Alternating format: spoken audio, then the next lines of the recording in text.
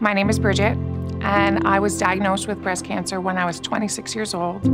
I started working at the Life Enrichment Center in Oyster Bay. It's a senior center. I run the Daybreak program, which is a day program for people with dementia and Alzheimer's to come to every day. I started working there in June of 2018, and shortly after, in September, I was diagnosed with stage 2 hormone receptor positive breast cancer. I felt most worried immediately after diagnosis, before I had a treatment plan, because Jenny was 1.5 years, and she knew who I was. She could say mama, and she preferred me over everybody.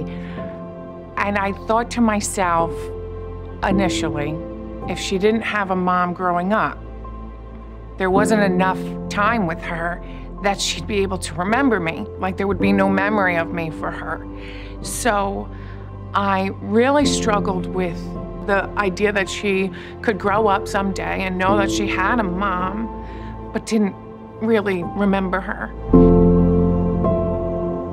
4 days before my 27th birthday, I had a bilateral mastectomy, which most people get 6 to 8 weeks off of work because of the Family Medical Leave Act.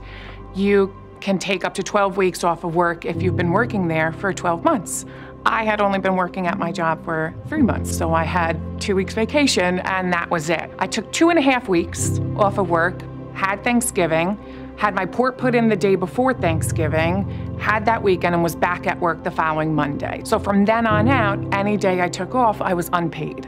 And we are like 2/3 of America, that we live paycheck to paycheck. We were a young couple, 26, he was 30, and my daughter was 1.5 years. We just got on our feet at this point. Our daughter was in daycare 4 days a week, and just the regular baby expenses, diapers, food, you know, we were still getting accustomed to that part of life. You know, I knew Bridget, she's strong. I knew she was gonna make it through just fine, but just to take the little moments and try and cherish them. As a father, as a husband, you know, I tried to do my part in keeping my daughter happy and taking care of her, taking care of both of them.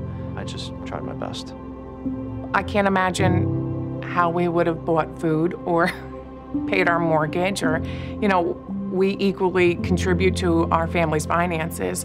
So for me not to work would have just been absolutely impossible. We also thought our daughter's world is upside down right now, and while she didn't really know that, I mean, her world was changing around her.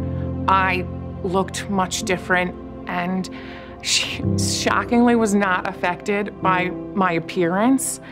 She did know, like, after surgery, I couldn't pick her up, which was very hard for me. Little things were changing, and the thought that we would potentially be changing her daycare because it was too expensive was heart-wrenching.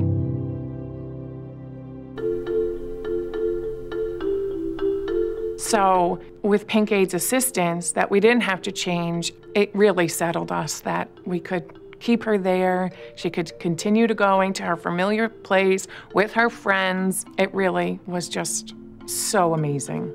The monthly daycare payment was a big chunk of our expense.